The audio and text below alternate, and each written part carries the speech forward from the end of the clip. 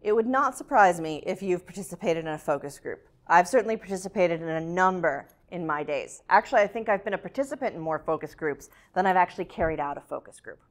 A focus group is where you get people together to focus, see the issue, on a particular topic, right? And so instead of speaking to people one at a time about something, you speak to them together in a group. On the one hand, a focus group has a lot of efficiency benefits over something like an interview because you talk to a lot of people at one time, right? You can have 15 participants, but you only need to speak to them at one point in time.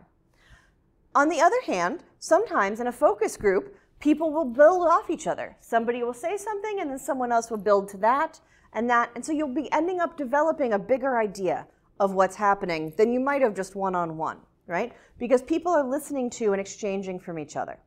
On the other hand, focus groups can result in groupthink, right? Someone can get to a situation where they've heard everybody else say something is an issue, so they feel compelled to say that it's an issue too. Or they've heard everybody say they disagree with something, so they don't feel comfortable saying that they agree with it, right?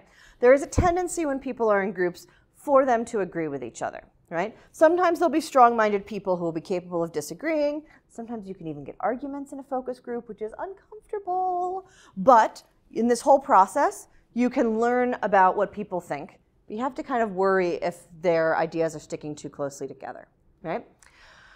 One of the other problems with a focus group is that the people in the group can see each other and talk to each other. So if you're asking about things that might be sensitive or that people might not want to reveal, being in a focus group can actually be very worrisome for people. They might not want to say that they've broken the law. They might not want to say that they've violated a norm.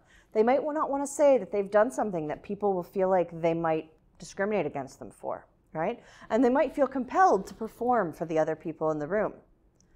On the other hand, sometimes if you're dealing with sensitive issues, being together in a group of other people who've experienced similar things sometimes can make you feel much more free, right? If the first person steps up and says they've done something that was challenging or that broke norms, then other people can feel more free to say, oh, I can do that too.